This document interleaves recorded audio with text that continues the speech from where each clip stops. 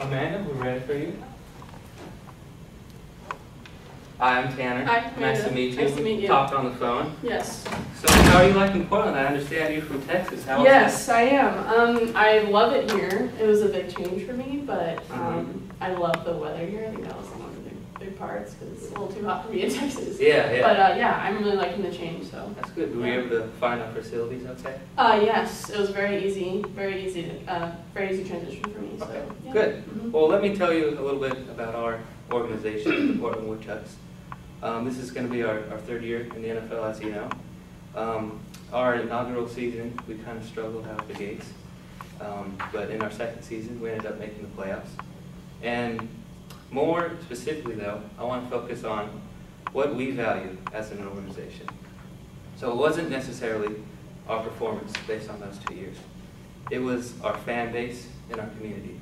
And that's what we really want to strive for as an organization.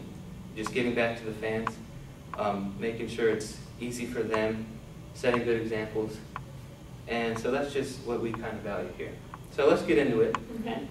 So how has your education and experiences prepared you for this position here at the Portland Woodchucks? I can tell you from my experience, just you actually starting off talking about how your community is very important, and I can tell you that I've had a lot of experience in that area because I play collegiately soccer at the University of Portland, and that is a huge, that's very important for our program. Is we're all about community, we're all about setting an example for everyone because we are huge in this Portland community, and that has taught us a lot for setting great examples for the kids or for the families that come, and that's always on us. That responsibility is always on us. So I think we have a lot of responsibility, and I think that experience will help me in a job such as this, just because you have to have a lot of responsibility and set those examples. And to me, that's something I value a lot, is community and setting examples. And so I think that would help in my experience in this job. So. Okay, good. What experience, if any, have you had with newsletters or journalistic writing? I have not had a lot, but I know coming to University of Portland, I've had to step up in that area. For my the University of Portland soccer team, I've had to write some blogs for our team and keeping it with the team, and that's I've had a that's kind of where I began with that, kind of in that area, but I think I've picked it up pretty quickly, and I'm capable of picking up things pretty quickly and learning really fast. So I've actually enjoyed doing blogs and such things like that. So yeah, you'll be dealing with that a Yeah. lot of you. So what experience have you had then with website design and content? Again, I haven't had a lot of experience in that area, but I'm very, that's kind of one of my strengths, I think, is the creativity part of me, and I have been involved in making films and video on my own. I've had to learn that on my own, and I'm very capable of picking up things very fast. So, I think I'm very capable of creating and building things such as things like that.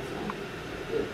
So do you use Facebook, Twitter, and Tumblr, or any other social media outlets? Absolutely. Not just for myself, but also for my team. We have a Facebook, we have a Twitter. I've been in charge of updating those, keeping those updated, keeping our fans, the community up to date, and with the Facebook and also with the Twitter. So I have had experience in that area with that.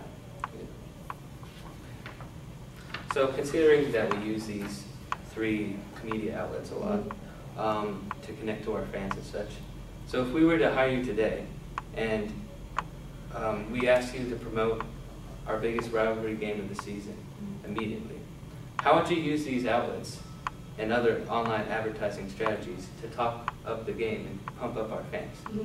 I would definitely obviously use the Facebook, Twitter early. I would kind of update the fans of the history of the rivalry. The several times that the rivalry have met, what has gone on during that during that time and kind of what's at stake for the community. I would, try to keep the community updated very consistently as much as possible leading up to the event as much as possible. So I understand that you've done some soccer camps, looking at your resume. And how has these camps given you some leadership skills that make you a good candidate? I worked several soccer camps, but that and my kind of experience with soccer and like I said, I don't know if you, I have it in my application letter, but I've not only played soccer, but I've actually played at a very high caliber. And I play, at a D1 college that's very high caliber, and that's really taught me about, hard work, commitment, and leadership. I've always been the leadership role in my teams. I've had to step up and take that leadership role. And with the camps, and that's taught me a lot, and you really have to, like in the camps, you really have to have that leadership role to really kind of get the organizations going or your team going. You have to have that. So that's kind of been embedded in me my whole life. So I think that's something that would be really helpful and kind of an asset to this position, and really show commitment and leadership to that. So. Good. So as a football team, the candidate that we hire, obviously needs to know some basic information about football. And since scoring is one of the most fundamental aspects of the game, can you just name off the different types of scoring plays? Yes, I can. Touchdown, there's touchdown, 6 points. Points awarded. Sorry about that, yeah. Is that right? And points awarded for each scoring play. So there's touchdowns, which is 6 points, and then you can get a field goal for an extra point. So that would be 1 point, so that would be 7. Okay. Or you can do a 2-point conversion to the 6 points of your score. You can do a 2-point conversion for 2 more points. There's also safeties. If you get the quarterback's sacked in the touchdown, it's 2-point safeties. And Okay. Yeah. Good. And then field goal, and then there's another field goal for 3 points. Right. Okay. So that's all the questions I have for you. Awesome. Do you have any questions or concerns for me? Just kind of what kind of how about your